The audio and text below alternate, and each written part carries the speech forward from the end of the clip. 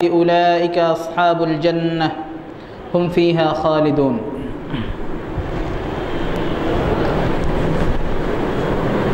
آمنت بالله মুআজ্জাজ ও মুহতারাম সম্মানিত উপস্থিতি, আল্লাহ সুবহানাহু ওয়া তাআলার মহান দরবারে শুকরিয়া জ্ঞাপন করছি, যিনি আমাদেরকে বেশ কিছুদিন পরে আবারও দরসুল কোরআনে বসার তৌফিক ইনায়াত করেছেন।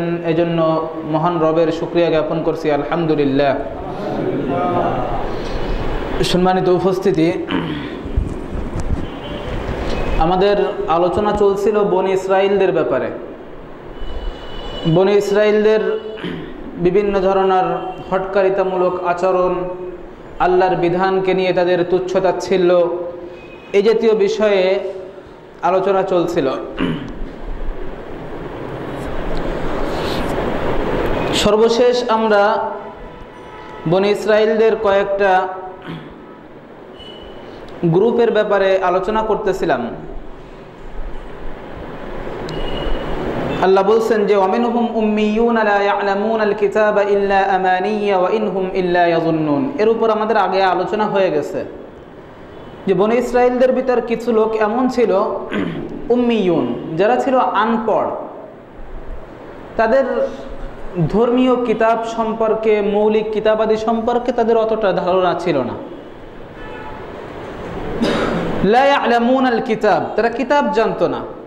ইল্লা আমানিয়া, তবে বড় বড় আশা করত। তারা বড় বড় আশা ছিল তাদের, আল্লাহর কাছে তাদের বড় আশা ছিল।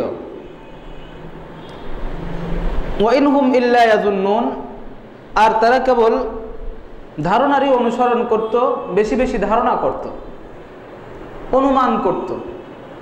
দিন অনুমান ভিত্তিক একটা দিন তারা পালন করত। নিজেদের কল্পনা প্রসূত একটা মতবাদ তারা আবিষ্কার করে তার উপর তারা চলত। এরপরে আল্লাহ সুবহানাহু ওয়া তাআলা বলছেন ফাওয়াইলুল লিল্লাযিনা ইয়াকতুবুনাল কিতাবা বিআইদিহিম, ধ্বংস তাদের জন্য। এটা বনি ইসরাইলের আরেকটা গ্রুপ। একটা গ্রুপতে গেল যারা ছিল আনপড়। আপনি সমাজে লক্ষ্য করে দেখুন যে আল্লাহ রাসূল সাল্লাল্লাহু আলাইহি ওয়াসাল্লাম যেটা বলেছেন যে এই উম্মত প্রত্যেকটা পদে পদে তাদের পূর্ববর্তীদের অনুসরণ করবে, বিঘাতে বিঘাতে, প্রত্যেকটা হাতে হাতে তার এই উম্মত কি করবে? এই উম্মত পূর্ববর্তীদের অনুসরণ করবে। আল্লাহ যে কথাটা বলেছেন আপনি যদি লক্ষ্য করেন তাহলে দেখতে পাবেন যে এই উম্মতের ভিতরে ঠিক অনেকগুলো শ্রেণী রয়েছে। একটা শ্রেণী রয়েছে যারা আনপড়, তারা পড়তে পারে না, কিতাবাদি সম্পর্কে তাদের অতটা ধারণা নাই। কিন্তু দেখবেন যে তারা বড় বড় ধারণা করে বসে থাকে, বিশাল বিশাল ধারণা করে তারা বসে থাকে। আল্লাহর অনুগ্রহে, হ্যাঁ, আল্লাহ নিরাশ হতে নিষেধ করেছেন, ঠিক আছে, আল্লাহ নিরাশ হতে নিষেধ করেছেন, এটা অস্বীকার করছি না। কিন্তু বিষয় হলো যে আপনি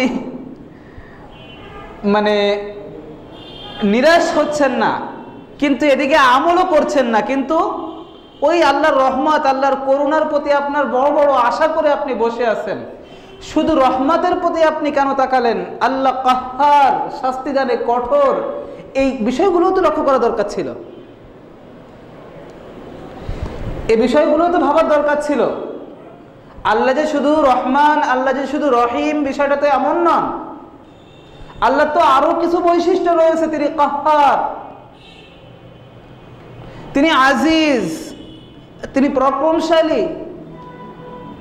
তো এই সিফাতগুলোও তো দেখা দরকার ছিল, কিন্তু তারা দেখবে না।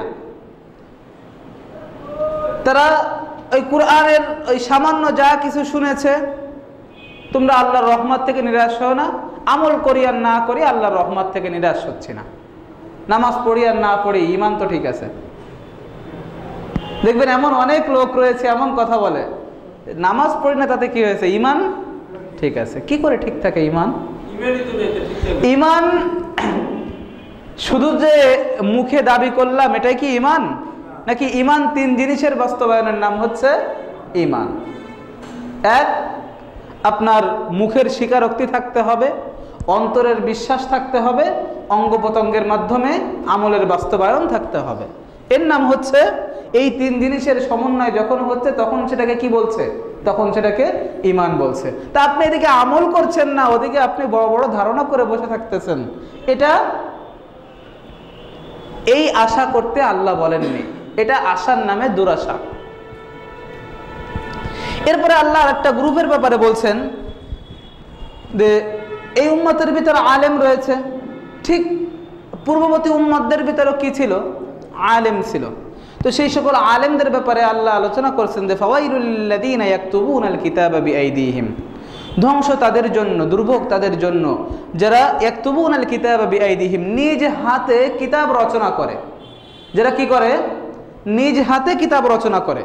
সুম্মা ইয়াকুলুন হাযা মিন ইনদিল্লাহ, এরপরে তারা বলে এটা আল্লাহর পক্ষ থেকে।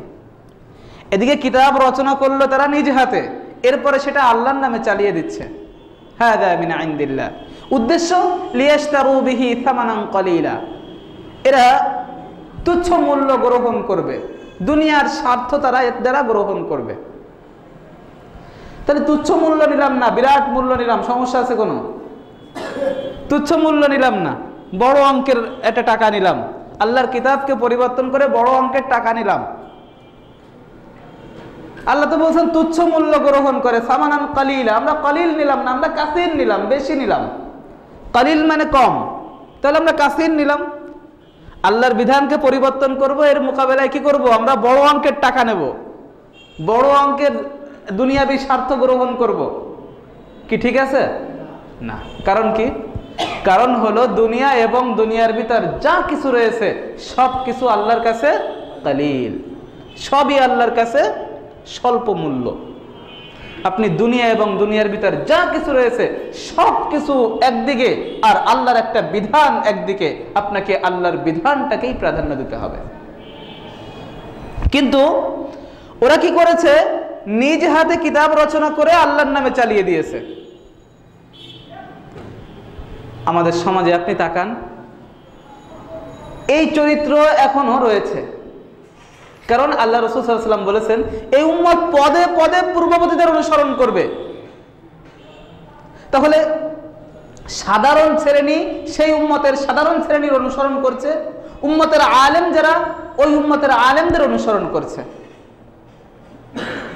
আলহামদুলিল্লাহ, হক্কানি উলামা ইকরাম রয়েছেন যারা কখনোই টাকার কাছে বিক্রি হন না, যারা কখনোই আল্লাহর বিধানকে গোপন করেন না।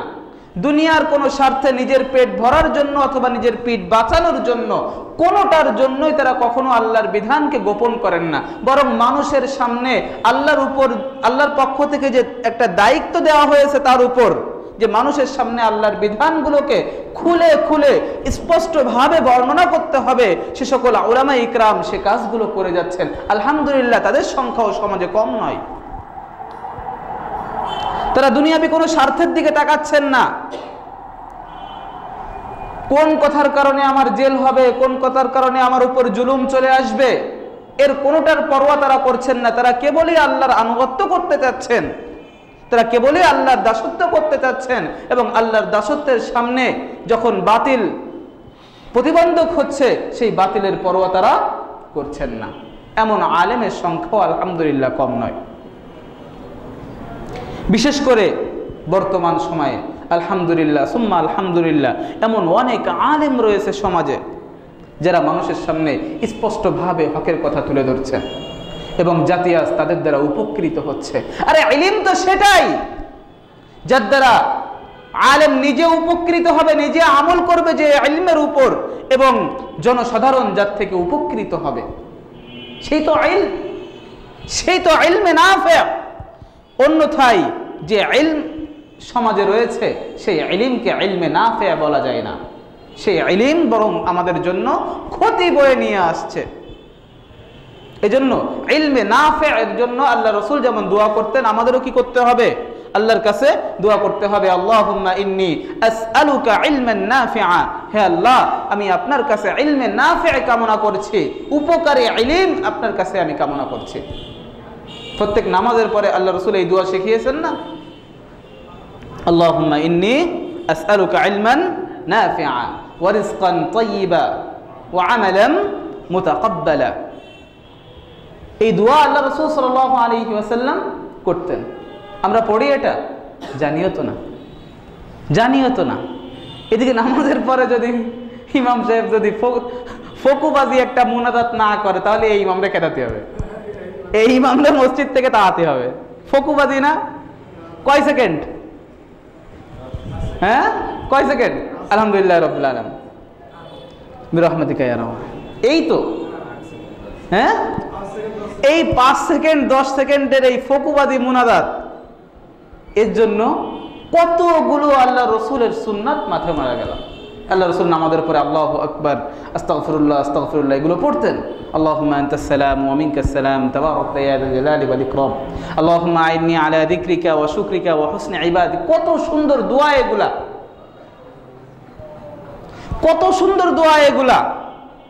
কোথায় চলে গেছে এগুলা?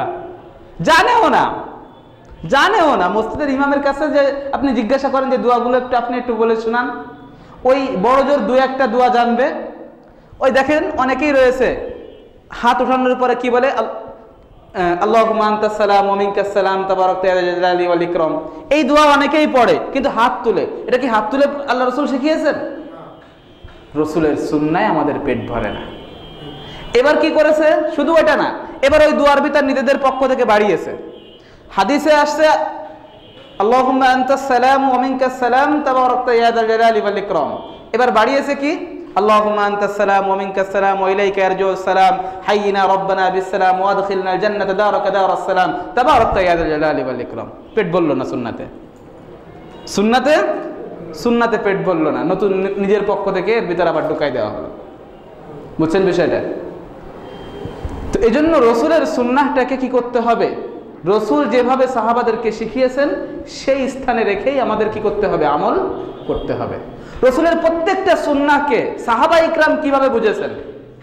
আমি 1400 বছর পরে এসে একটা বুঝবো, আমার বুঝটা সঠিক নাও হতে পারে। দেখতে হবে সাহাবা ইকরাম কি বুঝেছেন, কারণ আমি তো 1400 বছর পরে এসে এটা বুঝতে পারি যে জিকির করার সময় লাফালাফি করতে হবে। ওই যে একটা হাদিস রয়েছে যে তোমরা এমন ভাবে জিকির করো যে লোকে তোমাকে দেখে পাগল বলবে। এখন এর থেকে আমার বুঝ কি হয়েছে? 1400 বছর পরের বুঝ, জিকিরের সময় লাফালাফি করতে হবে, বাঁশ বেয়ে ঠেলে উঠতে হবে, বাঁশ বেয়ে ঠেলে উঠতে হবে। আমি কারোর বিরুদ্ধে বলতে চাই না, কিন্তু আমার কথা হলো বাস্তবতা তো স্বীকার করতেই হবে, আমাকে বাস্তবতাটা তো স্বীকার করতে হবে। তো আল্লাহ রসুল যদি একথা, এমনি হাদিসটা দুর্বল, পৃথিবীর সমস্ত আলেমদের কাছে এ হাদিস দুর্বল, এ হাদিস সহিহ না, তারপরও বলবে যে দুর্বল হাদিস আমলযোগ্য, আচ্ছা মেনে নিলাম কিছু সময়ের জন্য। কিন্তু এই কথাটা কি রসুল 1400 বছর পরে এসে আমাদের সামনে বলে গেলেন নাকি সাহাবাদের সামনে বলেছিলেন? সাহাবাদের সামনে বলেছিলেন। আর রসুলের এমন কোন সুন্নাহ কি কেউ দেখাতে পারবে যে কোনো সাহাবী আমল করেননি সেই সুন্নাহর উপর? কেউ দেখাতে পারবে যে কোনো না কোনো সাহাবী এর উপর আমল করেননি? রসুল একটা কথা বলেছেন কিন্তু কোন সাহাবী এর উপর আমল করেননি, আমরা কেবল আমল করতেছি। কোন সুন্নাত দেখানো যাবে? কোন সুন্নাত, রসুলের কোন আদেশ এমনটা দেখানো যাবে না। তাহলে সাহাবা ইকরাম আমল করেছেন। এখন আপনার আমার দেখার বিষয় হলো এই হাদিস যে তোমরা এমন ভাবে জিকির করো লোকে তোমাকে পাগল বলবে, এই হাদিসের উপর সাহাবা ইকরাম কি করে আমল করেছেন? আপনি কোন একজন সাহাবা ইকরামকে কি দেখাতে পারবেন যে সাহাবা ইকরাম ইবাদতের সময় এমন হয়ে গেছেন, জিকির করার সময় এমন লাফালাফি শুরু করেছেন? দেখাতে পারবেন? গোটা ইতিহাস খোলার পরে, গোটা হাদিস ভান্ডার খোলার পরে আপনি একটা দিনও কি দেখাতে পারবেন? বলবেন জান্নাতের ভয়ে, জাহান্নামের ভয়ে জান্নাতের স্মরণে এমনটা হচ্ছে কেন? সাহাবা ইকরামদের ভিতরে এই বিষয়টা ছিল না? বলবেন যে পীর সাহেবের বয়ানের তাসির এত, বয়ানের প্রতিক্রিয়া এত বেশি যার কারণে লাফালাফি করতেছে। আল্লাহ রসুলের বয়ানের কি কোনো তাসির ছিল না? নাকি আল্লাহ রসুল বয়ান করতেন না সাহাবাদের সামনে? কোথায় যাবেন আপনি? সুন্নাহ ছেড়ে কোথায় যাবেন আপনি? যেখানেই সুন্নাত থেকে বের হয়ে যাবেন সেখানেই একটা নতুন বেদাতের জন্ম হবে। কারণ প্রত্যেকটা ক্ষেত্রে তো সুন্নাহ রয়েছে, প্রত্যেকটা ক্ষেত্রে রসুলের সুন্নাহ রয়েছে। তাহলে আপনি যেখানেই নতুন করে একটা বেদাত ঢুকাতে চাবেন, সেখানে ওই পরিমাণ সুন্নাত আপনাকে আগে সরাতে হবে। ওই পরিমাণ সুন্নাত কি করতে হবে? ওই পরিমাণ সুন্নাত ছড়াতে হবে। কিন্তু এগুলো হচ্ছে আলেমদের নাকের ডগায়, এগুলো হচ্ছে আলেমদের নাকের ডগায়। কখনো কখনো আলহামদুলিল্লাহ কোনো কোনো আলেম স্বেচ্ছার হচ্ছেন, এ ব্যাপারে কথা বলছেন। এরপরে আরো একটা বিষয় আপনারা লক্ষ্য করবেন যে লাফালাফিটা মূলত কোথায় হয়।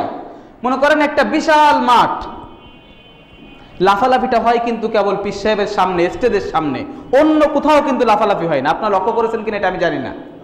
লাফালাফিটা হয় শুধুমাত্র ওইখানে, অন্য কোথাও হয় না। কেন? বয়ান তো সব জায়গায় চলতেছে, বয়ানের আওয়াজ তো সর্বত্র পৌঁছে যাচ্ছে, গোটা মাঠ ব্যাপী বয়ানের আওয়াজ পৌঁছে যাচ্ছে। কই সেখানে তো লাফালাফি হচ্ছে না। সমস্ত লাফালাফি ওই এক জায়গা হয় কেন? ওই স্টেজের সামনে হয় কেন? লাফালাফি করার জন্য পিছনের থেকে সামনে দৌড় চলে আসে। ভাই এগুলো হাসাহাসির বিষয়ও নয়, আমরা হাসাহাসির জন্য বলছি না, কিন্তু ইসলামটাকে আমরা কোন পর্যায়ে নিয়ে গেছি, ইসলামটাকে আজ কিভাবে মানুষের সামনে উপস্থাপন করছি, এটা দেখার বিষয়। আর অপরদিকে আপনারা একটা ভিডিও দেখবেন যে উজানির পীর সাহেব বয়ান করতেছে, ইউটিউবে আপনারা খুললে পাবেন। পীর সাহেব বয়ান করতেছে, তার একজন ভক্ত মুরিদ সে স্টেজের উপর লাফ দিয়ে ঠেলে উঠেছে, উঠে বলছে কের জিকির, এখানে তো খুদাই বয়ে রয়েছে। পীর সাহেব তার দিকে তাকায় হেসে দিল, একটা বারও কোনো কথা বলল না, আর কোনো কথা বলল না, তার দিক তাকায় একটু হেসে দিল। আশপাশের লোকজন যখন তাকে গালমন্দ করতেছে, তখন পীর সাহেব বরং তাদের বিরুদ্ধে ক্ষিপ্ত হয়েছে। স্টেজের উপর ভিডিও রয়েছে। এদেরকে বড় বড় ইসে দাওয়াত দেওয়া হচ্ছে, এদেরকে বড় বড় মঞ্চে দাওয়াত দেওয়া হচ্ছে, আর এমনটা করে যাচ্ছে মানুষের সামনে। ইসলামটাকে কোন পর্যায়ে নিয়ে? আমার কথা হলো, আল্লাহর রসুলের কথায় কি কোনো দাসে ছিল না? আল্লাহর রসুলের কথায় কি কোনো প্রতিক্রিয়া ছিল না? কই সাহাবা ইকরাম কি কখনো এমনটা করেছেন? রসুলের বয়ান শোনার পরে এমনটা করেছেন?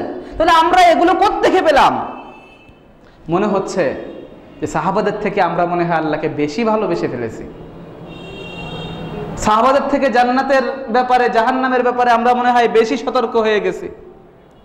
জাহান্নামকে সাহাবাদের থেকে বেশি ভয় করছি, এমনটা পারবো? সারা জীবন বসে চেষ্টা করে পারবো? সাহাবা ইকরাম আল্লাহর পক্ষ থেকে বাছাইকৃত তারা। এই উম্মতের মধ্য থেকে আল্লাহ সুবহানাহু ওয়া তাআলা তার সর্বশ্রেষ্ঠ নবী মুহাম্মদুর রাসূলুল্লাহ সাল্লাল্লাহু আলাইহি ওয়াসাল্লামের সোহবত দেওয়ার জন্য এই উম্মতের মধ্য থেকে বাছাই করে করে নিয়েছেন তাদেরকে। যেই বাছাইয়ের ভিতর আমি বাদ পড়েছি, আমার বাপ বাদ পড়েছে, আমার মা বাদ পড়েছে, আমার 14 গোষ্ঠী বাদ পড়েছে, যেই বাছাইয়ের ভিতর থেকে। আর তারা আল্লাহ তাদেরকে নির্বাচন করেছেন। আজ আল্লাহর ভয় তাদের ভিতর জাগ্রত হয়নি, সমস্ত ভয় আমার ভিতর জাগ্রত হয়েছে। আল্লাহর ভয়ে তারা ভীতবিহ্বল হয়নি, আমি আজ আল্লাহর ভয়ে এমনটা করছি। মনে হচ্ছে যেহেতু এটা সম্ভব না, তাদের থেকে নিজের ভিতর আল্লাহর ভয় বেশি ঢোকানো সম্ভব না। সুতরাং বুঝতে হবে যে আমরা সুন্নাহ থেকে কি করেছি? সরে গেছি। সুন্নাহ থেকে আমরা সরে গেছি। আর এটা হচ্ছে আলেমদের নাকের ডগায়। কয়জন আলেমের বিরুদ্ধে কথা বলছে? ওনারা কি বুঝছেন না? হ্যাঁ, কেন বলছেন না? আমার সমস্যা হচ্ছে আমি এই গোপনীয় কথাগুলো বলে দিই, এটা হচ্ছে আমার একটা বড় সমস্যা। কিন্তু আল্লাহর জন্য বলি, আপনারা যাতে সতর্ক হন। সমস্যা হচ্ছে যিনি বলবেন, যার বলার মতো প্ল্যাটফর্ম রয়েছে, উনি চান না যে ওনার এই প্ল্যাটফর্মটা নষ্ট হোক। কারণ ওই সামনে যারা আছে তারা নির্দিষ্ট গোষ্ঠীর। প্রত্যেকটা মসজিদে তাদের লোক রয়েছে, মসজিদ কমিটির ভিতর তাদের লোক রয়েছে। যখনই কথা বলা হবে হয়তো তার চাকরির উপর হুমকি চলে আসবে। আমি কথা বলেছিলাম, আমি এখানে আসার পরে অনেক কথা বলেছি, আমারও তো চাকরি কি করতে হয়েছে। খোয়াতে হয়েছে না? আমি বলেছি না, আমি মাদ্রাসাতে চাকরি করতাম, সেই চাকরি আমাকে খোয়াতে হয়েছে, সেখান থেকে আমাকে ছাড়তে হয়েছে। কিসের জন্য? এই শিক্ষক থাকলে আমাদের ছেলে মেয়েদেরকে আপনাদের মাদ্রাসায় দেব না। কারণ কি? কারণ উনি অমুক দল বিরোধী, উনি অমুক দল বিরোধী, নাম নিলাম না, কারণ তাদের সঙ্গে আমার ব্যক্তিগত শত্রুতা নাই, ব্যক্তিগত কোনো শত্রুতা নাই। এই জন্য যা কিছু বলি আল্লাহর জন্য বলি। যদি ভুল হয়, আমি কথাগুলো ভিডিও হচ্ছে, যদি ভুল হয় সকলের কাছে যে কোনো সময় আমার থাকবে যে আমার ভুলটা কোরআন এবং সুন্নাহর আলোকে ধরিয়ে দেন, ইনশাআল্লাহ সংশোধন হয়ে যাব। কিন্তু হুমকি ধমকি এইগুলোর ভয় দেখাবেন না, এইগুলোর ভয় দেখাবেন না। ওতে এখন আর বর্তমান কিছুই গরম হচ্ছে না, ওতে এখন আর কিছুই হচ্ছে না। ওর থেকে আপনি কোরআন এবং সুন্নাহ নিয়ে চলে আসেন, ওই হুমকি ধমকি কিচ্ছু লাগবে না। এমনিতে আমি ইনশাআল্লাহ যে কোনো সময় কোরআন এবং সুন্নাহর সামনে আত্মসমর্পণ করার জন্য প্রস্তুত। আমার ভুল আমি যত লোকের সামনে বলছি তার থেকেও বেশি লোককে জড়ো করে আমি আমার ভুল স্বীকার করবো ইনশাআল্লাহ। ইনশাআল্লাহ আমার ভুল স্বীকার করব। আমি যে কোনো সময় প্রস্তুত, আলহামদুলিল্লাহ, যে কোনো সময় প্রস্তুত। তো যাই হোক, আল্লাহ বলছেন যে তারা এই দেখেন এই বিধানগুলো, এই কথাগুলো এরা কিন্তু আল্লাহর নামে চালিয়ে দিচ্ছে, ইসলামের বিধান নামেই কিন্তু চালিয়ে দিচ্ছে। তো এটাও তো ঠিক ওইটারই নামান্তর, যারা নিজেদের পক্ষ থেকে কিতাব রচনা করে এরপরে বলেছে কি হাযা মিন ইনদিল্লাহ, হাযা মিন ইনদিল্লাহ, উদ্দেশ্য লিয়াশতারু বিহি সামানান কালিলা। ভক্তবৃন্দের মুরিদদের টাকা হাদিয়া তো এটা তো আর কম না, কারণ আমরা গিয়েছি, আমরা না জেনে কোনো কথা বলছি না, আমরা না জেনে কোনো কথা বলছি না। আমরা প্রত্যেকটা ময়দানে, আমি ব্যক্তিগতভাবে বলছি, প্রত্যেকটা ময়দানে যাওয়া আছে, প্রত্যেকটা ময়দানে যাওয়া আছে, সেখানকার হাকিকত সবকিছুই দেখা আছে, দেখার পরেই বলতেছি আমি কথাগুলা। তো ভক্তবৃন্দের হাদিয়া কম না, তারা এই ভক্তবৃন্দ হারানোর ভয় করে, ভক্তবৃন্দ হারানোর ভয় করে। এই কথাগুলো তাদের সামনে যাচ্ছে না বিষয়টা তা না। আজ পর্যন্ত কবে তারা কোরআন এবং সুন্নাহর আলোকে জবাব দেওয়ার চেষ্টা করেছে? আমরা বলেছি ইল্লাল্লাহ জিকির করা যাবে না, আল্লাহ রসুল করেননি, সাহাবা ইকরাম করেননি, তাবেঈন করেননি, চারু মাযহাবের কোনো ইমাম করেননি, কোনো মুহাদ্দিস করেননি, কোনো মুফাসসির করেননি। আমরা চ্যালেঞ্জ করেছি। দেখেন একটা দুর্বল হাদিস দেখান, আরে কোন কিতাবে আসছে একটা জাল হাদিস দেখান, যেটা কোন কিতাবে আসছে, সেই যুগের লিখিত কোন কিতাবে। যেমন ইবনে মাজার ভিতরে জাল হাদিস আছে, ইবনে মাজা সিয়াসিত্তার একটা কিতাব, কিন্তু তার ভিতরেও জাল হাদিস রয়েছে, 23টার মতো জাল হাদিস রয়েছে। তো এরকম কোন একটা কিতাবে আসছে কিন্তু জাল, এও দেখান পারলে যে আল্লাহ রসুল সাহাবা ইকরাম কোন একদিন ইল্লাল্লাহ জিকির করেছেন। আজ পীর সাহেবরা এই সবক দিচ্ছে না, পীর সাহেবরা এই সবক দিচ্ছে না। দেখেন সকালবেলা মসজিদ ফেটে যাচ্ছে এই আওয়াজে, ইল্লাল্লাহ জিকিরের আওয়াজে। আরবে একজন আলেমের বই পড়তেছিলাম, উনি বলতেছেন যেই বাক্য একবার বললে মানুষের ঈমান চলে যায়, যেই বাক্য একবার বললে মানুষের ঈমান চলে যায়, সেই বাক্য যদি 500 বার সবক দেওয়া হয় তার ঈমান যাবে কয়শো বার। ইল্লাল্লাহ মানে কি? আল্লাহ ছাড়া। ইল্লাল্লাহ মানে আল্লাহ ছাড়া। আল্লাহ ছাড়া মানে আল্লাহ ছাড়া থাকে কি? গায়রুল্লাহ থাকে। আল্লাহ ছাড়া কি থাকে? আল্লাহ ছাড়া থাকে কি? গায়রুল্লাহ থাকে, আর কিচ্ছু থাকে না।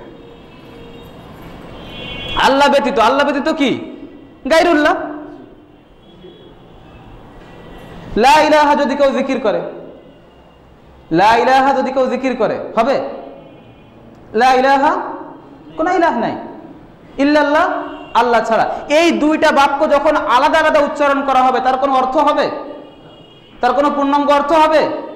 যখন দুইটা এক করা হবে তখন একটা অর্থ হবে, কারণ উভয়টাই না বোধক, লা ইলাহা ইল্লাল্লাহ। কিন্তু যখন ওটাকে কি করা হচ্ছে? এক করা হচ্ছে, একসঙ্গে বলা হচ্ছে, তখনই একটা অর্থ আছে, লা ইলাহা ইল, কোনো ইলাহ নাই আল্লাহ ছাড়া। তার মানে একমাত্র ইলাহ কে? আল্লাহ। এজন্য আল্লাহ রসুল পূর্ণাঙ্গ লা ইলাহা ইল্লাল্লাহ এটা বলতে বলেছেন। আর সাহাবা ইকরাম এমনটাই বলেছেন। এভাবে আপনি দেখেন নিজেদের জন্য শরীয়ত নির্ধারণ করে নিয়েছে। এটাও তো ইবাদত না, এটাও শরীয়তের অন্তর্ভুক্ত না, এটাও তাদের শরীয়তের অন্তর্ভুক্ত হয়ে গেছে।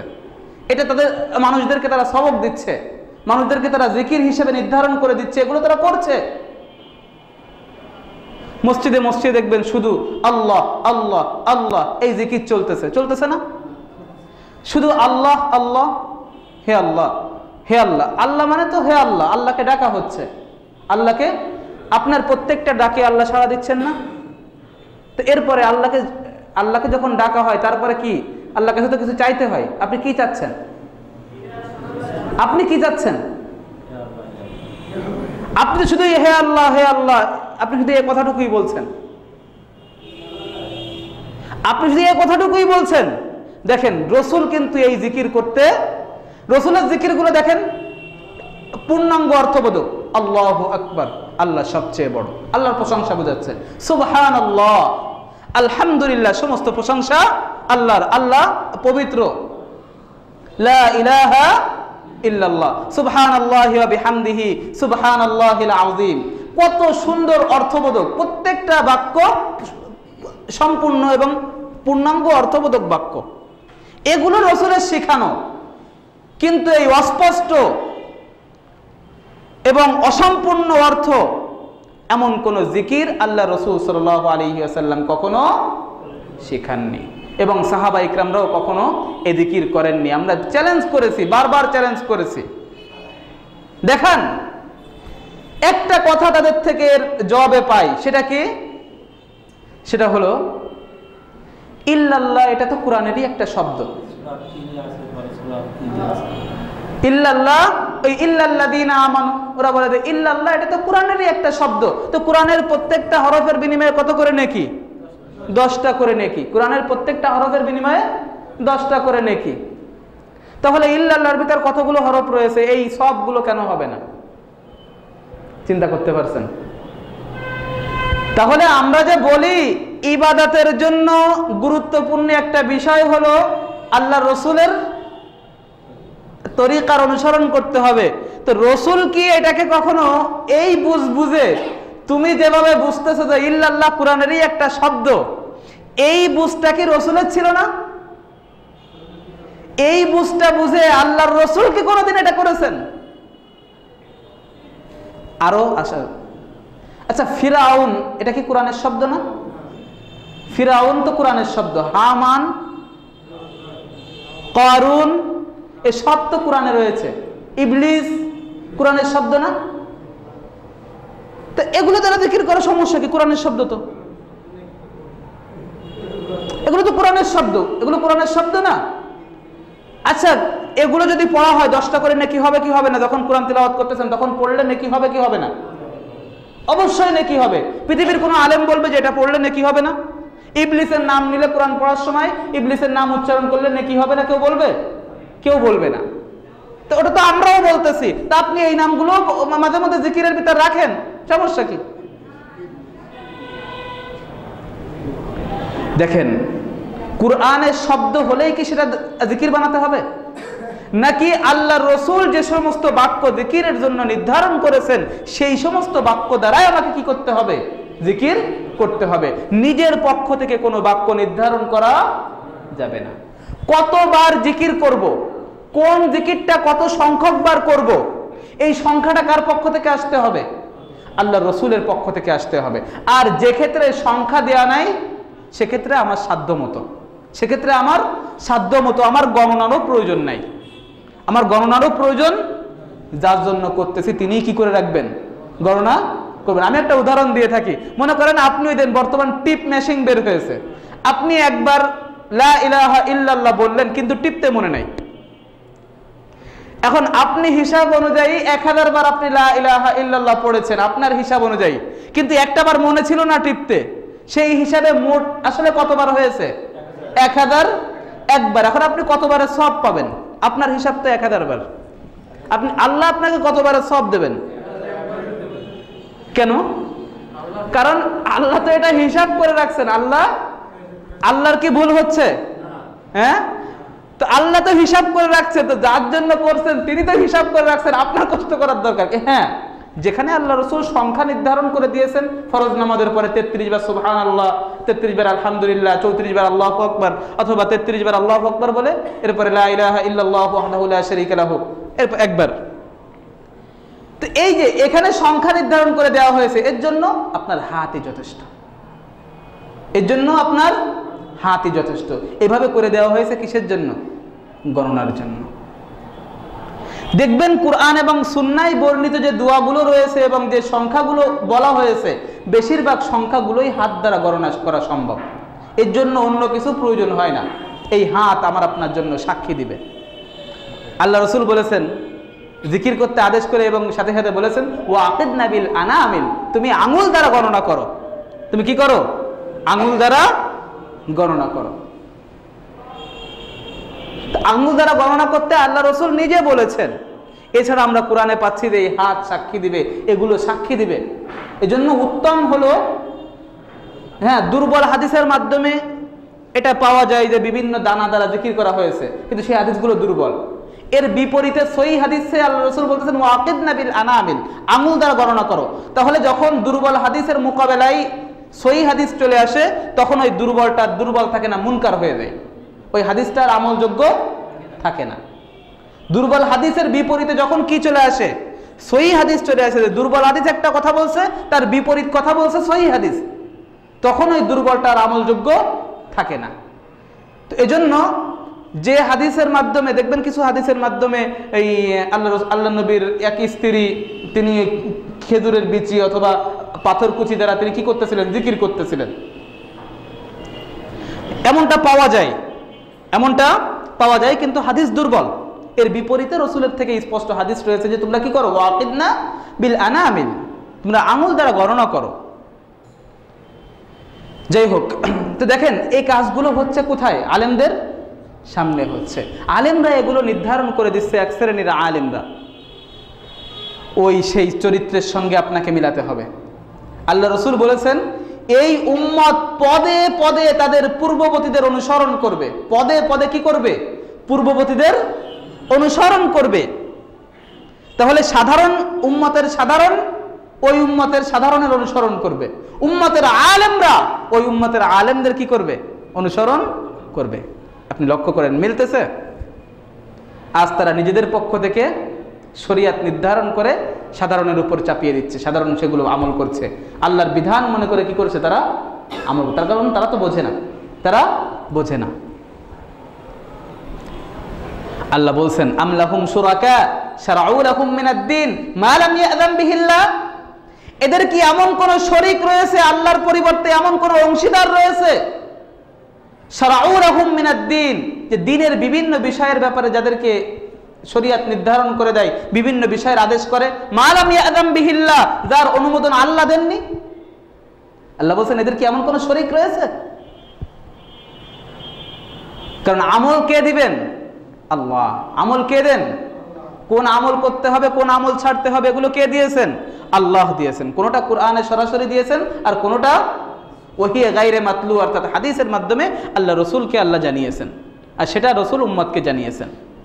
এছাড়া পৃথিবীর যত বড় আলেম হন না কেন, যত বড় ইমাম হন না কেন, কারোর কি নতুন করে শরীয়তের ভিতর কোনো কিছু ঢুকানোর ক্ষমতা আছে? হ্যাঁ, কোনো কিছু বের করার ক্ষমতা আছে? কোরআনের থেকে কোনো কিছু কাটছাট করার? না, কাউকে এই ক্ষমতা দেওয়া হয়নি, কাউকে না। ফাওয়াইলুল লাহুম মিম্মা কাতাবাত আইদিহিম ওয়া ওয়াইলুল লাহুম মিম্মা ইয়াকসিবুন। আল্লাহ বলছেন ফাওয়াইলুল লাহুম মিম্মা কাতাবাত আইদিহিম, তারা স্বহস্তে যা লিখেছে, অর্থাৎ নিজেদের পক্ষ থেকে যে সমস্ত বিধান তারা রচনা করেছে, এর জন্য তাদের উপর দুর্ভোগ। ওয়াইলুল লাহুম মিম্মা ইয়াকসিবুন, এবং তারা যা উপার্জন করেছে, দুনিয়ার সুনাম সুখ্যাতি, অনুরূপভাবে হাদিয়া তোহফার ঢের, যা কিছু তারা উপার্জন করেছে, এর জন্য তাদের দুর্ভোগ। এরপরে বনি ইসরায়েলদের একটা ওইজন, তারা আশা পোষণ করতো, যে আগে বলা হয়েছে না, কিতাবাদি পড়তো না, কিন্তু বড় বড় আশা পোষণ করতো বনি ইসরায়েলদের। আজকে যে আয়াত আমি তিলাওয়াত করেছি, এই আয়াতে আপনার বিরক্ত হচ্ছেন না তো? আল্লাহ বলছেন ওদের ব্যাপারে যে ওরা বলতো ওয়াকালু লান তামাসসানান নারু ইল্লা আইয়ামান মা'দুদা, ওরা বলতো লান তামাসসানান নার, আগুন আমাদেরকে স্পর্শ করবে না, জাহান্নাম আমাদেরকে স্পর্শ করবে না, তবে ইল্লা আইয়ামান মা'দুদা, অল্প কিছুদিন মাত্র আমরা জাহান্নামে থাকবো, অল্প কিছুদিন, আগুন আমাদেরকে মাত্র অল্প কিছুদিন স্পর্শ করবে, এরপরে আর আগুন আমাদের দ্বারে কাছে আগুন আসতে পারবে না। কুল আত্তাখাযতুম ইনদাল্লাহি আহদান ফালান ইউখলিফাল্লাহু আহদা, আল্লাহ বলছেন কুল, হে নবী আপনি বলুন তাদেরকে, তাদের কাছে আপনি জিজ্ঞাসা করুন, আত্তাখাযতুম ইনদাল্লাহি আহদা, তোমরা কি আল্লাহ থেকে কোনো অঙ্গীকার নিয়েছো এই ব্যাপারে যে তোমরা বেশি দিন জাহান্নামে থাকবে না? এমনটা কি আল্লাহ তোমাদের সঙ্গে কমিটমেন্ট করেছেন? এমন কোনো ওয়াদা কি আল্লাহ তোমাদের সঙ্গে করেছেন? ফালা ইউখলিফাল্লাহু আহদা, যে আল্লাহ তার এই অঙ্গীকারকে, এই ওয়াদাকে রক্ষা করবেন, ওয়াদাকে ভঙ্গ করবেন না, এমন কোনো অঙ্গীকার কি তোমাদের রয়েছে আল্লাহর পক্ষ থেকে? আল্লাহ কি তোমাদেরকে এমন কোনো ওয়াদা দিয়েছেন যে তোমরা বেশি দিন জাহান্নামে থাকবে না? এটা ইস্তেফহামে ইনকারি বলে এটাকে, তার মানে অস্বীকৃতি জ্ঞাপক প্রশ্ন। এখানে প্রশ্ন করার দ্বারা উদ্দেশ্য কি? যে এমনটা আল্লাহ করেননি, আল্লাহ কাউকে এমন প্রতিশ্রুতি দেননি যে তুমি বেশি দিন জাহান্নামে থাকবে না, এমনটা আল্লাহ প্রতিশ্রুতি দেননি। আম তাকুলুনা আলাল্লাহি মা লা তা'লামুন, নাকি তোমরা আল্লাহর ব্যাপারে এমন কথা বলো মা লা তা'লামুন, যা তোমরা জানো না, মানে আল্লাহর ব্যাপারে না জেনে তোমরা কথা বলছো, নাকি তোমরা আল্লাহর ব্যাপারে না জেনে কথা বলছো, অসত্য কথা বলছো, মিথ্যা কথা বলছো আল্লাহর ব্যাপারে।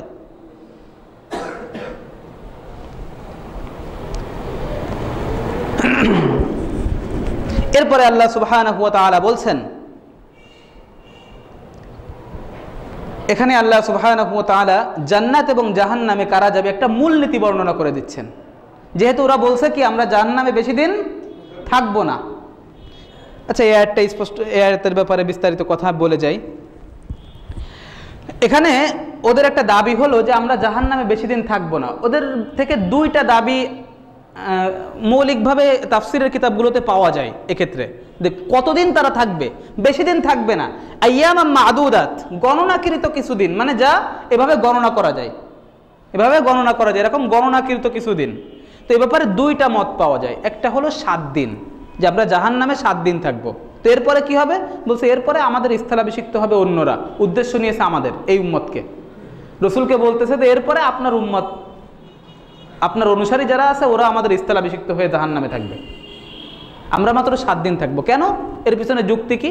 তো ওরা বলতেছে এর পিছনে যুক্তি হলো যে দুনিয়া হলো 7000 বছর, দুনিয়ার হায়াত 7000 বছর। তো 7000 বছর হায়াত হলে আমরা প্রত্যেক 1000 একদিন থাকবো, প্রত্যেক 1000-এর মোকাবেলায় আমরা জাহান্নামে একদিন থাকবো। তাহলে 7000 যদি হয়ে থাকে, যেহেতু রাসূল সাল্লাল্লাহু আলাইহি ওয়াসাল্লাম 7ম সহস্রাব্দে পৃথিবীতে এসেছিলেন, পৃথিবী আদম আলাইহিস সালামের পরে 7ম সহস্রাব্দে আল্লাহ রসুল পৃথিবীতে এসেছেন, মানে 7000 বছর চলছে এই সময় রসুল পৃথিবীতে এসেছিলেন। তো ওরা বলছে যে আমরা প্রত্যেক 1000-এ কতদিন থাকবো? 1000-এ একদিন, তাহলে 7000-এ 7 দিন, এ একটা মত। আর একটা হলো 40 দিন, যে আমাদের বাপদাদারা যে 40 দিন গোবৎসের পূজা করেছিল। ওই মুসা আলাইহিস সালাম যখন তাওরাত আনতে গেছিলেন আল্লাহর কাছে, প্রথমে 30 রাত্রের জন্য আল্লাহ ওয়াদা করেছিলেন, পরে বললেন যে আরো 10 রাত পূর্ণ করো, 40 রাত্র হয়ে গেল। এদিকে উম্মতকে রেখে গেছিলেন হারুন আলাইহিস সালামের কাছে, হারুন আলা নবিয়িনা ওয়া আলাইহিস সালাম, এদিকে উম্মত, ওনার সামনে সামিরি নামক এক ভণ্ড, সে একটা বাছুর তৈরি করে এদিকে মানুষের সামনে পেশ করে দিয়েছে। আর এভাবে কি হয়েছে? সমাজে বাছুর পূজা শুরু হয়েছে। আমরা যে ব্যাপারে বিস্তারিত আলোচনা করেছি কিছুটা। তো সমাজে বাছুর পূজা শুরু হয়েছে। তো বাছুর পূজা ছিল সমাজে কতদিন? 40 দিন। যে 40 দিন মুসা আলাইহিস সালাম কোথায় ছিলেন? তাওরাত আনতে গেছিলেন, আল্লাহর সঙ্গে কথা বলে তাওরাত আনতে গেছিলেন। এই 40 দিন তারা গোবৎসের পূজা করেছিল। তো ওরা বলছে, রসুলের যুগের যারা ইহুদিরা আছে ওরা বলছে যে আমাদের বাপদাদারা যে 40 দিন কি করেছিল? গোবৎসের পূজা করেছিল, আমরা ওই 40 দিন জাহান্নামে থাকবো। এরপরে আপনারা থাকবেন, এরপরে আপনারা থাকবেন। আল্লাহ রসুল বলছেন না, বরং তোমরাই স্থায়ীভাবে, যতদিন ঈমান না আনবে তোমরাই স্থায়ীভাবে কি করবে? জাহান্নামে থাকবে। তোমাদের স্থলাভিষিক্ত কেউ হবে না, তোমাদের স্থলাভিষিক্ত আমরা হব না, বরং তোমরাই কি করবে? জাহান্নামে থাকবে। বুঝে আসছে আয়াতটা? এরপরে আল্লাহ সুবহানাহু ওয়া তাআলা এখন জান্নাতি এবং জাহান্নামী একটা মূলনীতি বর্ণনা করে দিচ্ছেন, যে কারা জান্নাতে যাবে, কারা জাহান্নামে যাবে। খুব মজার ব্যাপার না? আল্লাহর পক্ষ থেকে একটা মূলনীতি বলে দেওয়া হচ্ছে যে কারা জান্নাতে যাবে, কারা জাহান্নামে যাবে, স্বাভাবিকভাবেই বলে দেওয়া হচ্ছে। আল্লাহ বলছেন, বালা মান কাসাবা সাইয়্যাতাও ওয়া আহাতাত বিহি খাতিআতুহু ফাউলাইকা আসহাবুন নার হুম ফিহা খালিদুন। হ্যাঁ, আল্লাহ বলছেন যে হ্যাঁ, বালা মান কাসাবা সাইয়্যাতান, যে ব্যক্তি খারাপ কাজ করবে। কাসাবা সাইয়্যাতান, কাসাবা মানে উপার্জন করা, আর সাইয়্যাতান মানে খারাপি। যে ব্যক্তি খারাপই উপার্জন করবে, তার মানে যে ব্যক্তি খারাপ কাজ করবে। ও আহাতাত বিহি খাতিআতুহু, এবং তার অপরাধ তাকে বেষ্টন করে নিবে, মানে তার আমল নামায় শুধু অপরাধই অপরাধ। আমল নামায় আর কিছু খুঁজে পাওয়া যাচ্ছে না, ভালো কর্ম কিছু খুঁজে পাওয়া যাচ্ছে না। এক তো সে কি করেছে? অপরাধ করেছে, আর অপরদিকে আল্লাহ বলছেন ওয়া আহাতাত বিহি খাতিআতু, তার অপরাধ তাকে বেষ্টন করে নিয়েছে, অপরাধ তাকে ঘিরে ধরেছে, অপরাধ তাকে চেপে ধরেছে। ফাউলাইকা আসহাবুন নার, এরাই জাহান্নামের অধিবাসী। হুম ফিহা খালিদুন, তারা সেখানে স্থায়ীভাবে থাকবে, তারা সেখানে অনন্তকাল, যার কেবল শুরু আছে কিন্তু কোনো শেষ নাই। নাউযু বিল্লাহি মিন যালিক, আল্লাহ আমাদেরকে এর থেকে রক্ষা করেন। কি এক জিন্দেগি, চিন্তা করুন তো। জীবনের শুরু রয়েছে, তার কেবল শুরু রয়েছে, শেষ নাই। আর শাস্তি সে তো চলতেই থাকবে, চলতেই থাকবে, চলতেই থাকবে। লাউ আন্না লানা কাররা, বারবার হয়তো বলবে, বারবার হয়তো এটা মুখের থেকে বের হবে, লাউ আন্না লানা কাররা, আরেকটা বার সুযোগ দেওয়া হোক, কিন্তু কোনো কাররা থাকবে না, আর কোনো সুযোগ তাদেরকে দেওয়া হবে না, কোনো সুযোগ তাদেরকে দেওয়া হবে না। চামড়া পুড়ে কয়লা হয়ে যাচ্ছে, আবার জাহান্নামের স্বাদ আস্বাদন করার জন্য নতুন করে তাদের শরীরে চামড়া লাগিয়ে দেওয়া হবে। কয়লা হয়ে যাওয়ার পরে আর কোনো অনুভূতি হবে, কিন্তু নতুন করে তাদের আবার সজীব করে তোলা হবে, যাতে করে তারা কি করতে পারে? জাহান্নামের স্বাদ আবারও আস্বাদন করতে পারে। কত ভয়াবহ ব্যাপার! কি মনে হয় এগুলো অবাস্তব? আমি এই কথাটা বলি যে আমার আপনার অস্তিত্ব এটা কাল্পনিক হতে পারে, আমার আপনার অস্তিত্ব এখানে কথা বলা সব কিছু কাল্পনিক হতে পারে, কিন্তু আল্লাহর কসম করে বলি জান্নাত জাহান্নামের কোনোটাই কাল্পনিক নয়, এই সব কিছুই রয়েছে, সব কিছুই রয়েছে। বিশ্বাস না হয় চোখ দুটো বন্ধ করে দেখুন, সব কিছুই রয়েছে। বালা মান কাসাবা সাইয়্যাতান, যে অপরাধ করেছে এবং অপরাধ তাকে বেষ্টন করে নিয়েছে, অপরাধ করেছে, অপরাধের সঙ্গে আবার অপরাধ অ্যাড করেছে, কিন্তু তওবা খুঁজে পাওয়া যাচ্ছে না। আমল নামায় কি খুঁজে পাওয়া যাচ্ছে না? তওবা খুঁজে পাওয়া যাচ্ছে না। কখনো তওবা করে না, শুধু অপরাধের সঙ্গে অপরাধ অ্যাড করে, অপরাধের সঙ্গে আরেকটা অপরাধ যুক্ত করছে। কোনো অনুভূতি নাই, কোনো অনুভূতি নাই যে আমি কি করছি, করে যাচ্ছে। ভালো কথা এখন আর কানে ঢোকে না। শুক্রবারে মসজিদে সর্বশেষ দিকে আসবে, এসে ব্যাস কোনো কায়দায় নামাজটা খালি বারবার ঘড়ির দিকে তাকায়, বের হতে পারলেই বাঁচি। আছে না সাপ্তাহিক মুসাল্লি? বাৎসরিকও আছে, সাপ্তাহিক আছে। সাজসজ্জা এদের আবার অনেক বেশি থাকে, দেখবেন সাজসজ্জা অনেক বেশি থাকে তাদের। আলহামদুলিল্লাহ, এর বিপরীতেও রয়েছে। শুক্রবারের দিন আসতে হবে আমাকে, আগে এসে আমাকে সেই সব নিতে হবে, উট কুরবানির সব, বিভিন্ন বিষয় কুরবানির সব, এভাবে আমাকে নিতে হবে। এর জন্য প্রতিযোগিতা করছে আল্লাহর বান্দারা। আর কিছু রয়েছে যে সবার লাস্টে যেতে হবে এবং বেরোনোর সময় কোনো কায়দায় সালামটা ফেরানোর পরে সুন্নাত রাখতো, সুন্নাত বেরোতে পারলেই বাসে, বেরোতে পারলেই বাসে। সালাত তাদের কোনো উপকারে আসছে না, কারণ সালাত তো হচ্ছে অলসতার সাথে, পড়তে মন চাচ্ছে না। এই সালাত কি করে আমার জীবনে পরিবর্তন বয়ে নিয়ে আসবে? আল্লাহর কোরআন যেটা বলেছেন সেটা সত্য, ইন্নাস সালাতা তানহা আনিল ফাহশাই ওয়াল মুনকার, নিশ্চয়ই সালাত মানুষকে যাবতীয় অশ্লীল অন্যায় কাজ থেকে বিরত রাখে। কিন্তু সালাতটা তো সালাত হতে হবে। যখন আমার সালাত আমাকে অন্যায় কাজ থেকে বিরত রাখছে না, বুঝতে হবে আমার সালাত হচ্ছে না, কারণ আল্লাহ যেটা বলেছেন সেটাই সত্য। সালাত মানুষকে কি করবে? যাবতীয় অশ্লীল অন্যায় কাজ থেকে বিরত রাখবে। অবশ্যই সালাত রাখবে যখন সালাতটা সালাতের মতো হবে, যখন নামাজটা নামাজের মতো হবে, তখন অবশ্যই আমাকে এই সালাত অন্যায় কাজ থেকে বিরত রাখবে। কিন্তু যখন সালাত আমাকে অন্যায়, আমি সালাতও আদায় করছি আবার ওজনে কম দিচ্ছি, আমি সালাতও আদায় করছি, আমি ধোঁকাবাজি করছি, আমি সালাতও আদায় করছি, আমি মিথ্যা বলছি, আমি সালাতও আদায় করছি, অন্যের আইল ঠেলছি, এই যা কিছু করছি, আমি সালাত আদায় করছি, এই মানুষের উপর জুলুম করছি, বুঝতে হবে আমার সালাত হচ্ছে না। কারণ সালাত যদি হতো তাহলে আমি এই অন্যায় কাজ করতাম না। অন্যায় কাজ আমি করতাম না যদি আমার সালাত হতো, কারণ আল্লাহ যেটা বলেছেন সেটাই সঠিক, সেটাই সত্য।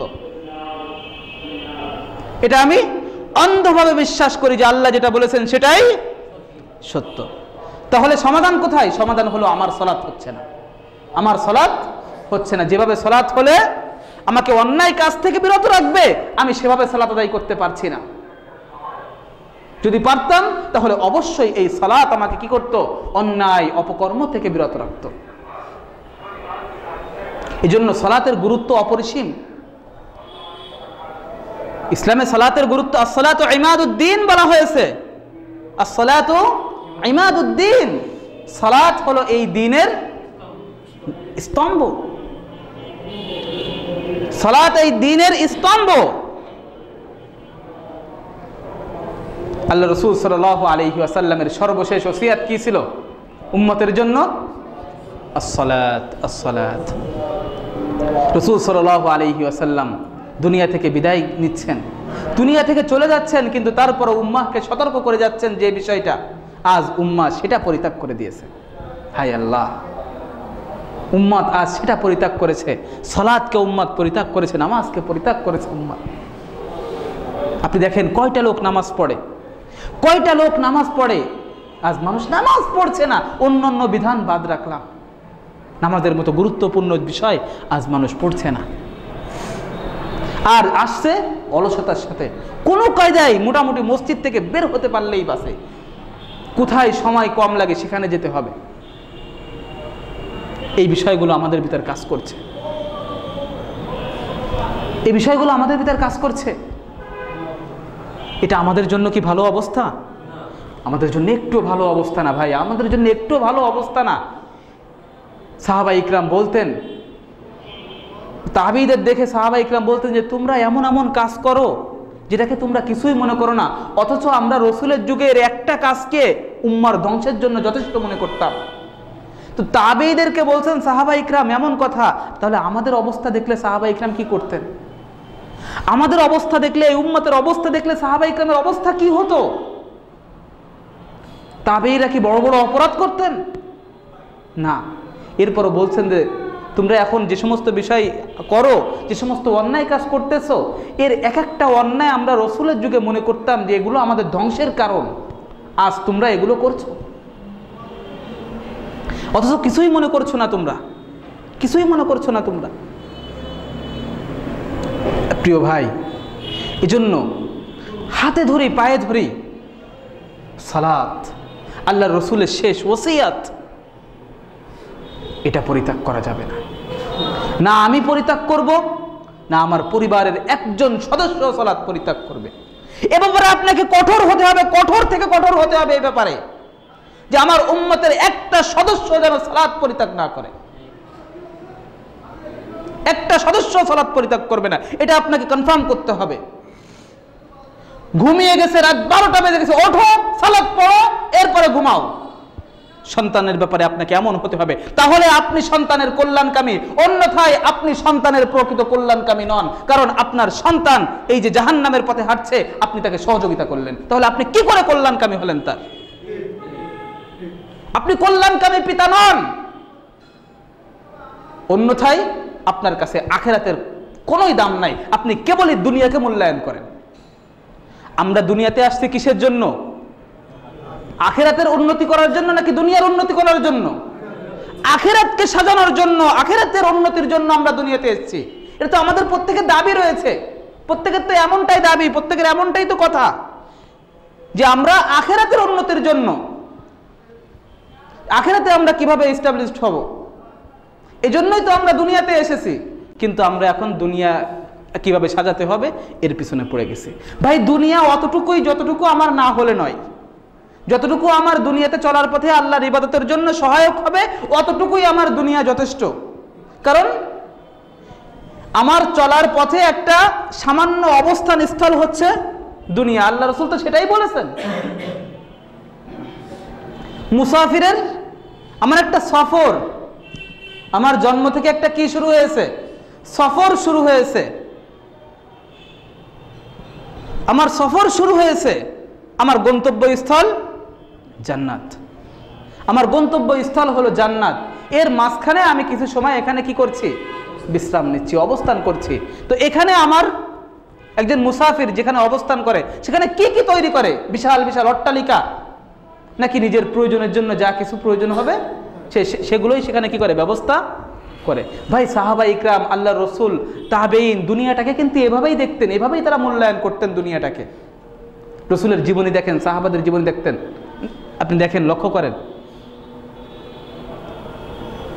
একটু পড়াশোনা করেন, একটু পড়ে দেখেন যে দুনিয়ার বাস্তবতা সাহাবা ইকরামদের কাছে কেমন ছিল, রসুলের চোখে দুনিয়াটা কেমন ছিল। আপনারা বাজারে গেলে এই ব্যাপারে বইও পাবেন।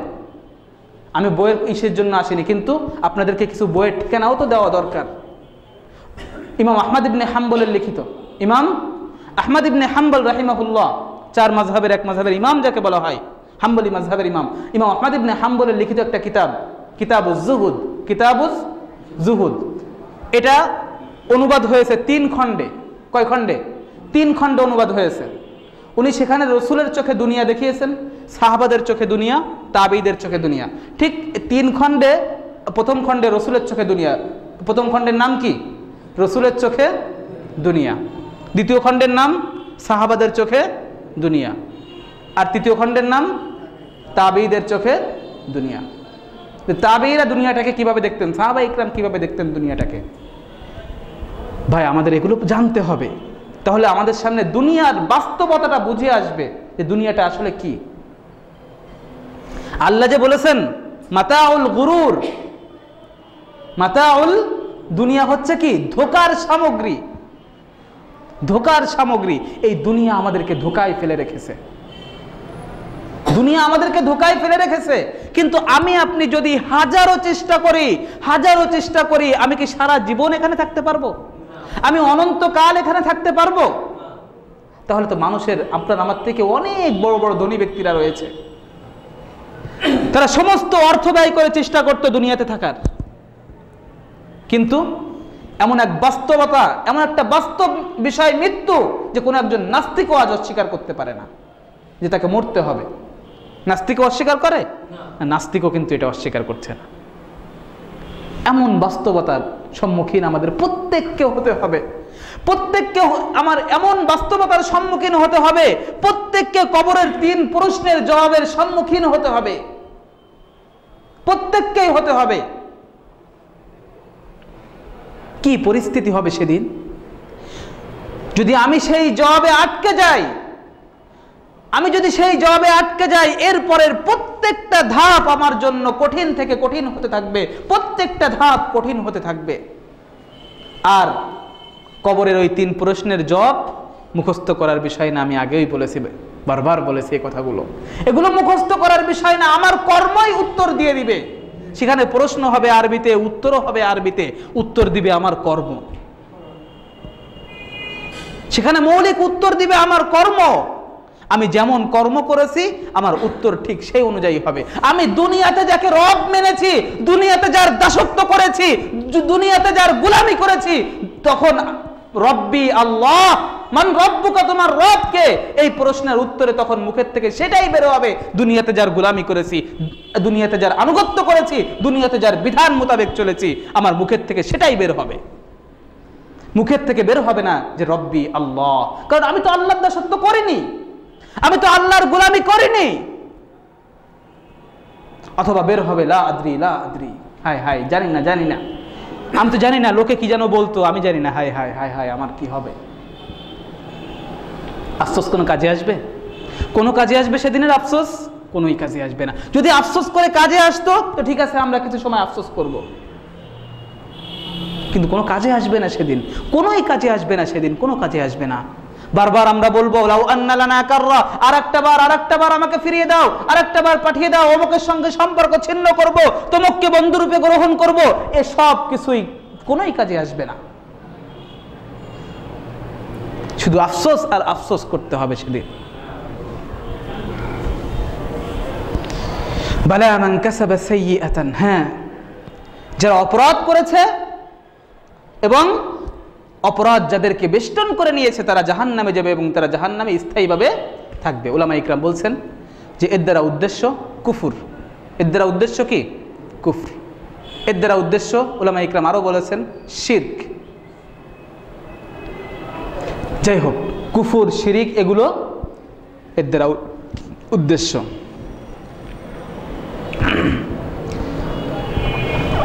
আমরাও আজ বিভিন্ন ধরনের কুফরিতে লিপ্ত হচ্ছে, কারণ কুফরি তো আজ গোটা সমাজটা ছেয়ে গেছে কুফরিতে। আমরা বুঝতেছি না, কারণ কুফরের সংজ্ঞা, কুফর তো আমরা চিনি না। ঈমান আমাদের কাছে স্পষ্ট না, ঈমানের বিষয়গুলো আমাদের সামনে স্পষ্ট না, ঈমানের বিষয়গুলো আমাদের সামনে স্পষ্ট না। এজন্য মানে সব কিছুই আমাদের সামনে কেমন যেন কি হয়ে গেছে, অস্পষ্ট হয়ে গেছে।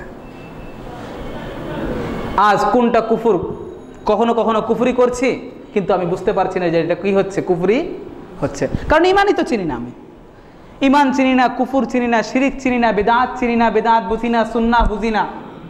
দিনের ক্ষেত্রে আসলে আমরা সবাই আজ কি হয়ে যাই, বুঝি না। দুনিয়ার বিষয়টা খুব ভালো বুঝি, সামান্য হিসাব যদি কম পড়ে যায় খুব ভালো বুঝি, কিন্তু দিনের ক্ষেত্রে আসলে কেন জানি আমরা সবাই অবুঝ হয়ে যাই।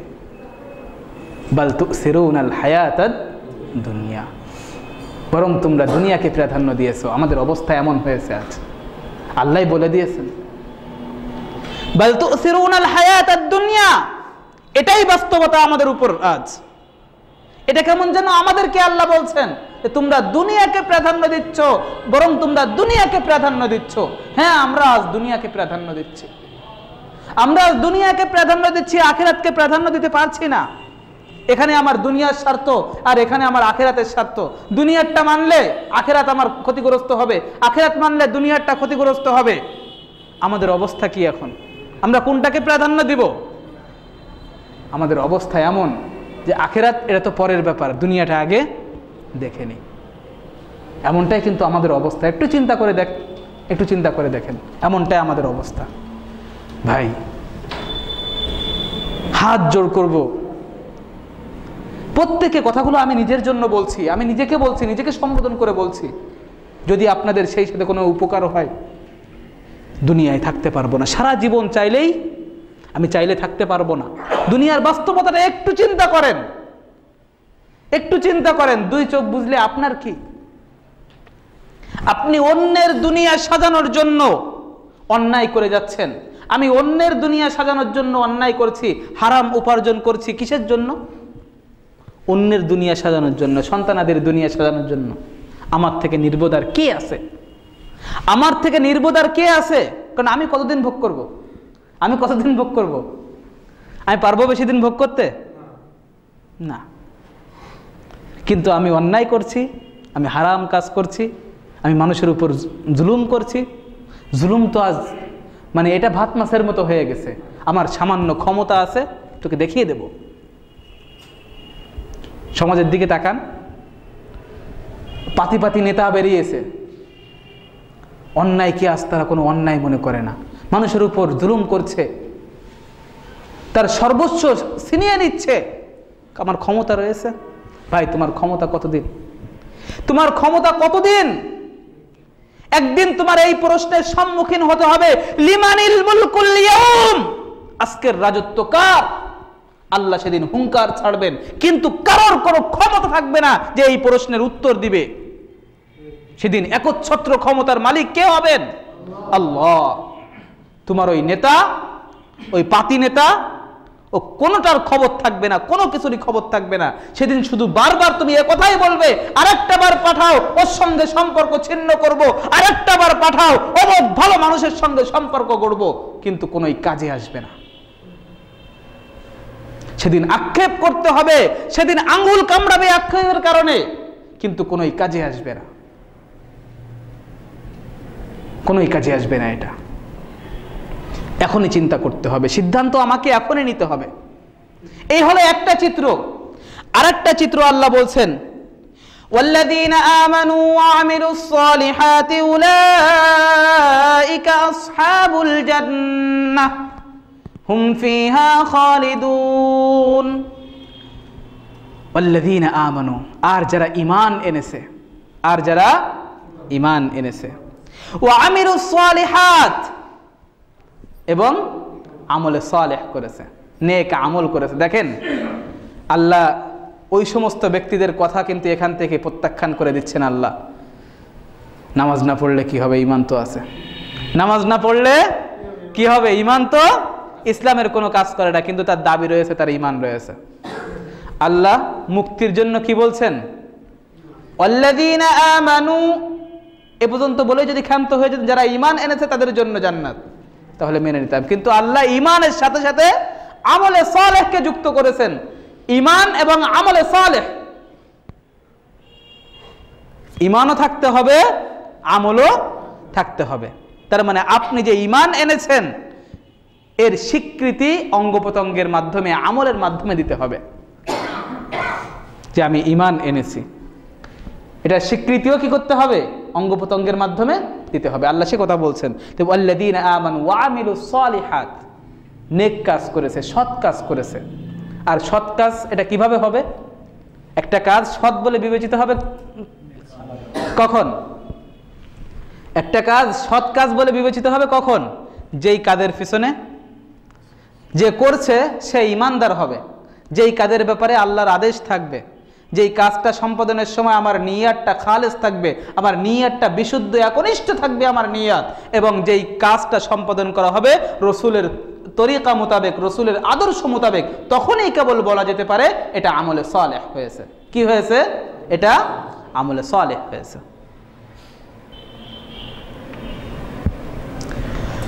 ঈমান ছাড়া কোনো ভালো কাজ এটা গ্রহণযোগ্য নয়। বর্তমান পত্রপত্রিকা আপনারা দেখেছেন, ডাক্তার ভাই নিয়ে আলোচনা হচ্ছে, দেখেছেন না? নিউজিল্যান্ডের একটা ডাক্তার পরিবার ছিল, একজন ডাক্তার, সে বাংলাদেশের প্রত্যন্ত অঞ্চলে এসে সে সেবার কাজ করেছিল। এরপরে সে মারা গেছে, সেখানেই তাকে সমাধিস্থ করা হয়েছে। পরবর্তীতে তার এই কাজটা জারি রাখার জন্য বাংলাদেশের ডাক্তারদেরকে সে আহ্বান করেছিল, কিন্তু সেটা মেনে নেয়নি বাংলাদেশিরা কেউ। কিন্তু পরবর্তীতে আমেরিকা থেকে একটা ডাক্তার পরিবার আসছে সদ্য, যারা এই কাজগুলো করছে ইত্যাদিতে এটার করেছে, তাদের সব কিছু দেখিয়েছে।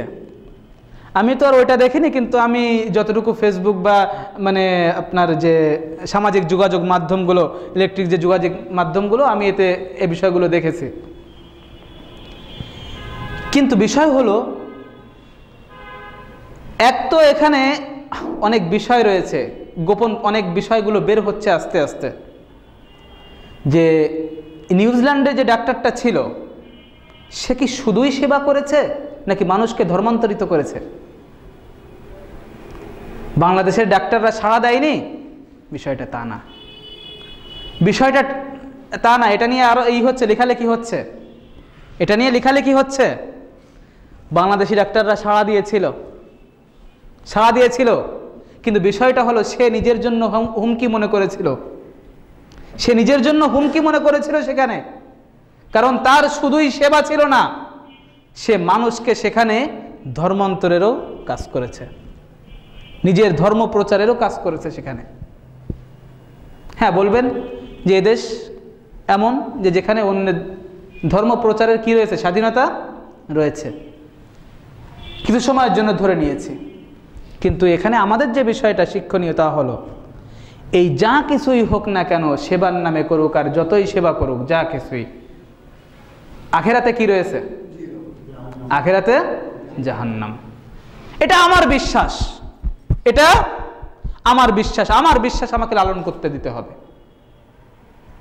ইসলাম ছাড়া আমার বিশ্বাস, আমার ইসলাম আমাকে এটা বলেছে যে তোমাকে এই বিশ্বাস দৃঢ়ভাবে নিজের ভিতর রাখতে হবে যে ইসলামী আদর্শ ছাড়া, ইসলাম গ্রহণ ছাড়া, আল্লাহকে মেনে নেওয়া ছাড়া, রসুলকে মেনে নেওয়া ছাড়া যারাই এই অবস্থায় ইন্তেকাল করবে, যাদের মৃত্যু অবস্থায় হয়ে যাবে, তারা চিরস্থায়ী জাহান্নামী। এটা আমার বিশ্বাস, আমার বিশ্বাস আমাকে লালন করতে দিতে হবে। দুনিয়াতে ভালো কাজ করেছো, এই জন্য হতে পারে দুনিয়াতে আল্লাহ তোমাকে বদলা দিয়ে দিয়েছেন। তোমার উপর কোনো বিপদ আসতেছিল, সেই বিপদটা আসেনি। তোমার উপর বিপদ আসতেছিল, আল্লাহ সেই বিপদটাকে প্রতিহত করে দিয়েছেন। কিন্তু আখেরাতে, পরকালে কিছুই নাই, জিরো। এটা আমার বিশ্বাস, আমার ইসলাম, আমার আল্লাহ আমাকে এই বিশ্বাস লালন করতে বলেছেন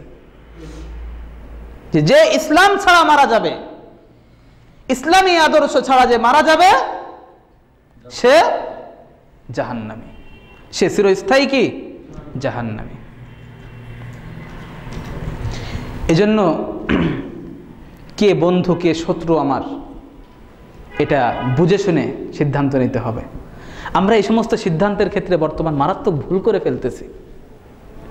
বন্ধুকে শত্রু ভাবতেছি, শত্রুকে বন্ধু ভাবতেছি, বন্ধুকে শত্রু হিসেবে দূরে ঠেলে দিচ্ছি, আর শত্রুকে বন্ধু মনে করে নিজের কাছে টেনে দিচ্ছি। আর সে কিন্তু একটা সময় সে কালসাপ হয়ে আমাকে আঘাত করছে। এই জন্য এই সমস্ত সিদ্ধান্তের ক্ষেত্রে আমাদেরকে অত্যন্ত সতর্কতার সঙ্গে পা ফেলতে হবে, সতর্কতার সাথে চলতে হবে আমাদেরকে। আমি কাকে বন্ধু বানাচ্ছি, আমি কাকে আপন করে নিচ্ছি, আর কাকে আমি পর মনে করছি, কাকে আমি ইসলামের দুশ্মন মনে করছি, কাকে আমি ইসলামের জন্য ক্ষতিকর মনে করছি। এমনটা যেন কখনো না হয় যে আমি যাকে ইসলামের জন্য ক্ষতিকর মনে করছি, সেই প্রকৃতপক্ষে আল্লাহর কাছে ইসলামের একজন প্রকৃত দায়ী ছিল, আর আমি যাকে বন্ধু হিসেবে গ্রহণ করেছি, সে গলা কাটা ইসলামের, মাথা কাটা ইসলামের দাওয়াত দিয়েছে, সে প্রকৃত ইসলামের দাওয়াত দেয়নি। আমি কাকে বন্ধু বানাচ্ছি এটা ভেবে চিনতে তারপরে সিদ্ধান্ত নিতে হবে। গলা কাটা ইসলাম কেন বললাম, মাথা কাটা ইসলাম কেন বললাম? কারণ দাওয়াতের কাজ তো আজ সব জায়গায় চলতেছে না। আমি আজকে মসজিদে বলেছি, জুমার আলোচনার ভিতরেও বলেছি যে হার লাইনে, প্রত্যেকটা লাইনে দেখেন দাওয়াতের কাজ চলছে, এবং প্রত্যেকটা লাইনে দেখেন দিন দিন উন্নতি হচ্ছে। প্রত্যেকটা লাইনে, সব লাইনে সদস্য সংখ্যা বাড়তেছে, সব লাইনে। মসজিদ মাদ্রাসা সদস্য বাড়তেছে, দিন দিন মাদ্রাসার ছাত্র সংখ্যা বাড়তেছে, সব কিছুই বাড়তেছে। কিন্তু প্রকৃত ইসলাম দিন দিন তলানিতে চলে যাচ্ছে এই দেশে। প্রকৃত ইসলাম যে জিনিসটা, রসুলের আদর্শ যে জিনিসটা, এই জিনিসটা দিন দিন মানুষের কাছে আরো অস্পষ্ট হয়ে যাচ্ছে। কেন? কেন বিষয়টা এমনটা কেন? ভাবতে হবে, আমাদের ভাবতে হবে, আর এখনই ভাবতে হবে। কারণ যা কিছু পরিস্থিতি এবং আলামত যে কথা বলছে, তা হলো সময় কিন্তু বেশি নাই। কিয়ামতের যে আলামতগুলো, ছোট ছোট যে আলামতগুলো বলা হয়েছে, সবই কিন্তু ঘটে গেছে প্রায়। শুধু বড় বড় কিছু আলামতগুলো ঘটতে বাকি আছে, যেগুলো ঘটার অপেক্ষায় রয়েছে। যে কোনো মুহূর্তে ঘটতে পারে, যে কোনো মুহূর্তে ঘটতে পারে। আল্লাহ রসুল সেই যুগে বলে গেছেন যে কিয়ামতের পূর্বে একদল নারীর আবির্ভাব হবে, নিসাউন কাসিয়াতুন আরিয়াতুন মুমিলাতুন মাইলাতুন। আজ রাসূলের কথাটা একেবারে হুবহু সেভাবেই বাস্তবায়িত হয়েছে। আল্লাহ রাসূল বলেছেন যে এমন একদল মহিলার আবির্ভাব হবে যে যারা কাপড় পরিহিতা উলঙ্গিনী হবে। কাপড় পরিহিতা উলঙ্গিনী হবে। কাপড় কিসের জন্য? যাতে করে শরীরের গঠনটা, অবয়বটা না বোঝা যায়, এই জন্যই তো কাপড়। আজ এমন কাপড় পরা হচ্ছে যে শরীরের গঠনগুলো আরো কি করছে? আকর্ষিত করে তুলছে। এত টাইট, এত টাইট, মাঝে মধ্যে আপনার সন্দেহ হবে যে এটা সেলাই করার পরে পরছে নাকি পরে সেলাই করছে। হাসার জন্য বলিনি কথাটা, কিয়ামতের আলামত এটা, কিয়ামতের আলামত এটা। কাপড় পরিহিতা উলঙ্গিনী, আবার এদিকে পাতলা, এতটাই পাতলা, এতটাই পাতলা, হায় হায়। আমার আপনার বোন, আমার আপনার মেয়ে, কারো না কারো স্ত্রী, এমনটাই তো হচ্ছে নাকি? হুজুর আমি তো ঠেকাতে পারছি না, তারা চলে যাচ্ছে, আমি কি করব? আহা, আপনি ঠেকাতে পারছেন না, আল্লাহর কাছে এই জবাব দিতে পারবেন? আল্লাহর কাছে এই জবাব দিতে পারবেন আপনি যে আপনার মেয়ে বাড়ি থেকে বেপরদা অবস্থায় বের হচ্ছে, হিজাব ছাড়া বের হচ্ছে? আপনি পারবেন আল্লাহর কাছে জবাব দিতে? কি জবাব দিবেন আপনি আল্লাহর কাছে? আপনি প্রস্তুতি গ্রহণ করেন, আপনি প্রস্তুতি গ্রহণ করেন, অন্যথায় এখনই সতর্ক হন, এখনই সতর্ক হন, আজই সতর্ক হতে হবে আপনাকে আমাকে। মুমিলাতুন মাইলাতুন, নিজেরা অন্যের প্রতি আকৃষ্ট হচ্ছে এবং অন্যকে নিজেদের প্রতি আকৃষ্ট করছে।